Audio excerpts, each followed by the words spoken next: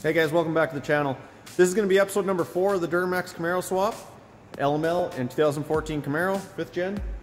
Last episode we covered the intercooler and the intake system on the car. So if you haven't saw that one, go ahead and check it out, get yourself caught up. Today we're going to go over keeping the car cool. That's going to include the transmission coolers and the radiator and all the other coolant lines going to and from the engine, including the heater core lines. Alright, so let's get to it. Okay, so first thing I did was tie the two coolers together. That way I could get them up into the car there and kind of mock them up and see how I was going to get the angle done. You can see here I already have the top bracket done. It bolts right around where the hood latch goes and uses factory holes there. And the bottom I'm just going to tie it forward to the intercooler mount that I made in a previous video. And that'll just keep it from flapping around in there and spaced away from the radiator or from the condenser I should say, and from the intercooler, so they're not rubbing up against each other. So I just went ahead and got everything tacked together in the car, and then I'll remove the whole bracket and fully weld it up outside here.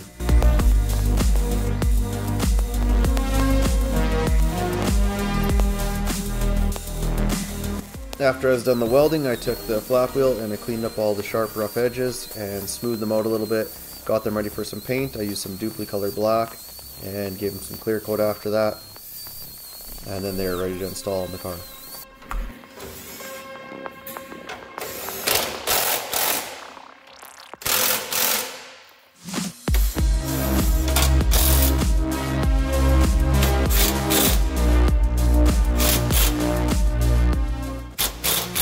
So the top mount needs to go on first, and then you take the intercooler mount off. Well, it's already off because I painted it.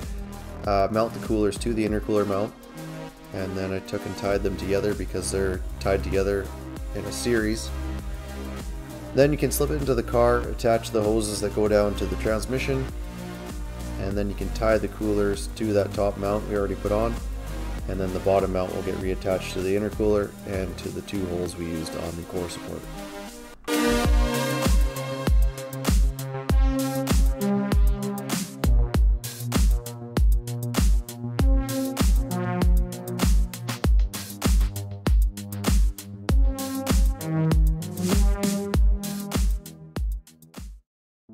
So that blue 90 is 2.5 inches off the bottom of the water pump. That small hose down there is 1.5 inches coming off the bottom of the radiator. And right up here is the heater core line that's 3/4. So all these need to tie together. So I'm thinking just a metal pipe going across, 2.5 on one end, and on the other end will be a 1.5 and a 3/4 bar.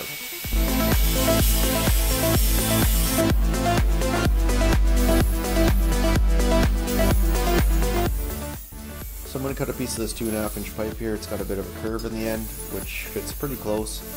It's not quite enough of a curve, so I have another small chunk of this black stuff here that actually has a hose barb on one end, so that pipe will be able to clamp there and seal good. Together they'll make the bend we need.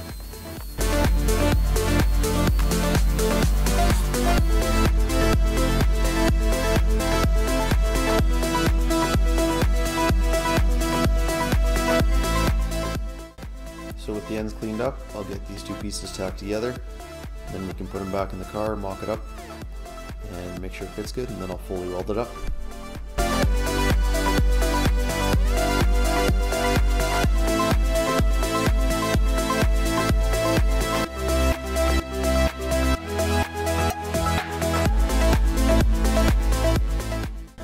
So the curve looks good, but I think I want to cut this off a lot shorter and then come out with a straight, smaller 1.5 inch piece to join up, and then do the hose barb a little bit over and come down with a smaller chunk of heater hose to connect the other two together.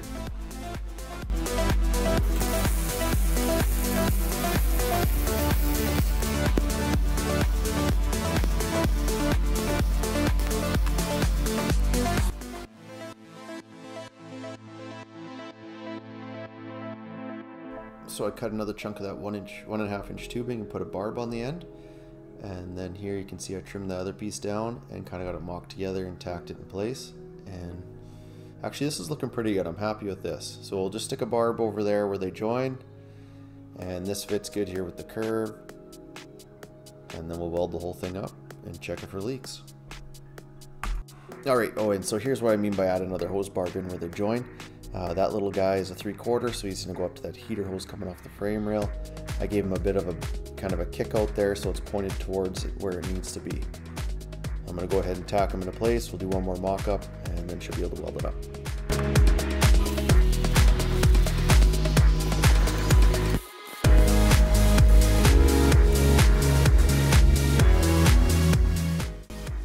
So I wanted to make sure that I'd weld that 3/4 bar as much around it as possible as far as I can reach in there.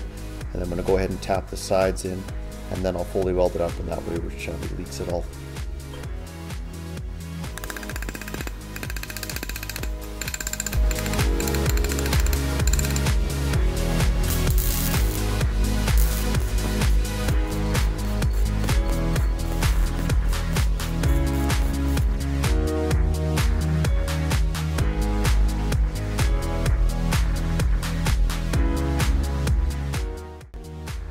So here's the finished product.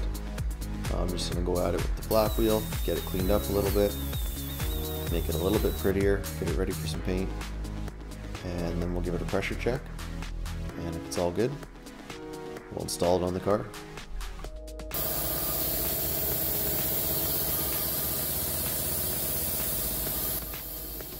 Okay, this is my setup I use for testing air-to-air radiators. I got it set to about 20 psi right now, and I just plugged off the other ends with some plastic pipe plug fittings and clamps and all that, and just pouring water over it. I actually ended up finding one leak. I fixed it already, so just checking it the second time around here, and if it checks out good, which it looks like it is, we'll get it on the, we'll paint up the one weld I did, and then we'll get it on the car.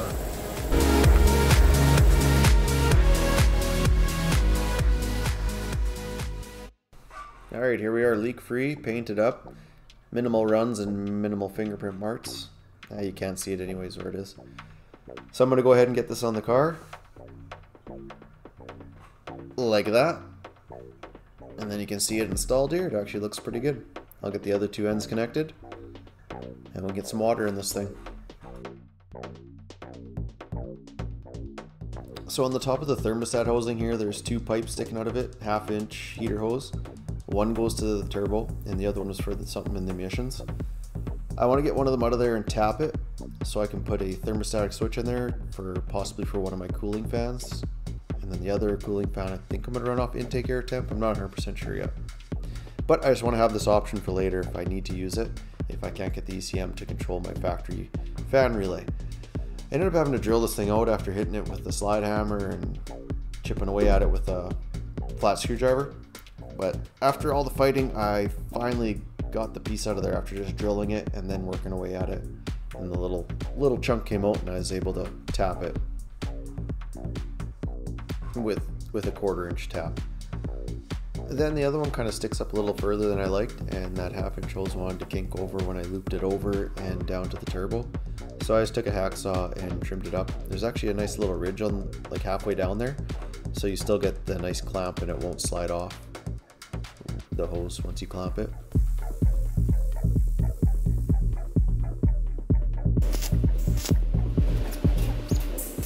Next thing I need to do before we put the thermostats in is shorten up the thermostat housing. This thermostat housing is the factory LML housing. I just sectioned out that big long tall piece and then welded the outlet back on. I'm just using a spool gun for that with some aluminum wire. And then I cleaned it up with the grinder after, and it was ready to put on the car. Alright, with all that stuff done, I was able to put the 1/2 inch heater hose onto that line we cut down. This is one that's going to kind of just loop up and over, and it's going to connect to that coolant port off the side of the turbo. Then I dropped a couple new thermostats in and put on our modified factory LML housing. Got those bolts tightened down to spec. You can see the line coming off the turbo, just kind of loops over and connects there. Then at the back here you can see I used that LML EGR feed to go to the one side of the heater core, and the other heater core come down the factory line down the frame rail and connect to the bottom pipe. Alright, so it took me some serious digging online on Dayco's website, but I was able to find this hose that is almost the perfect fit, just the way it is, except for it's got this extra little 45 kick on the end. So I'm just going to mark it here. We're going to trim off this extra little bend, and the hose should fit just like it's meant for it. Hose number is a 20910. I think it's about 14 inches center to center with a 90 on each end facing opposite ways. 1.5 on one end, 2 inch on the other end. Exactly what we need.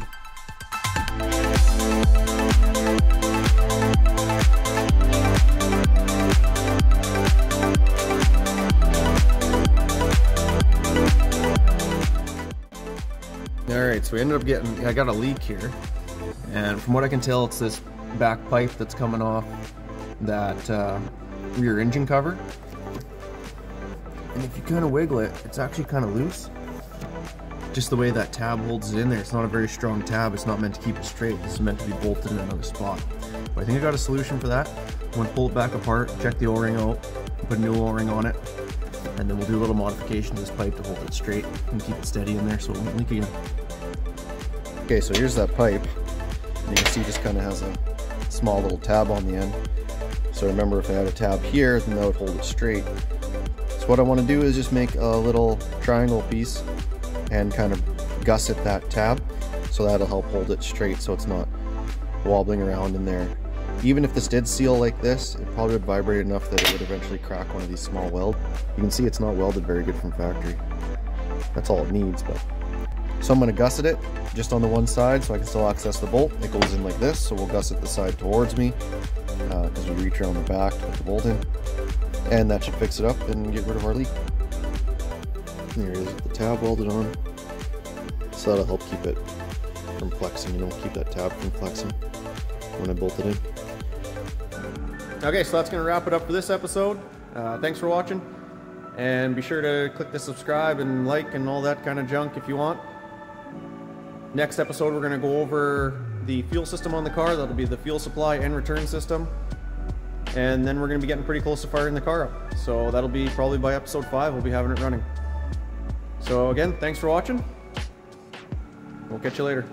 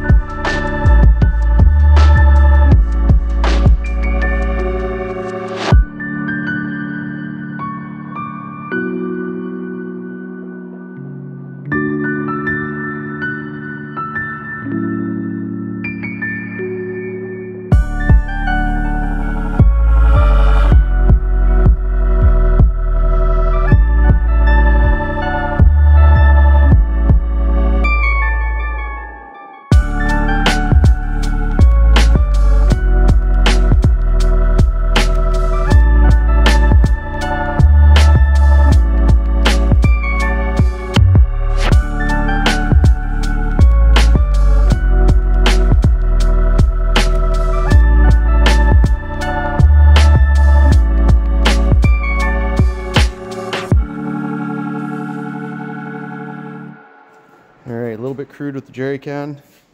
Jacob, you got a bunch of wires connected here. You're really helping, eh? Think it'll start with your wires connected? No, I'm making this into this. Oh, the tractor, sure. Okay, watch out.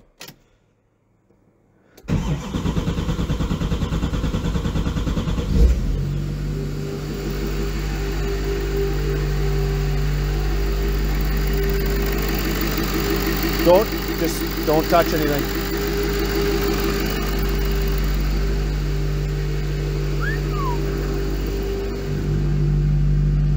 Tack. Throttle.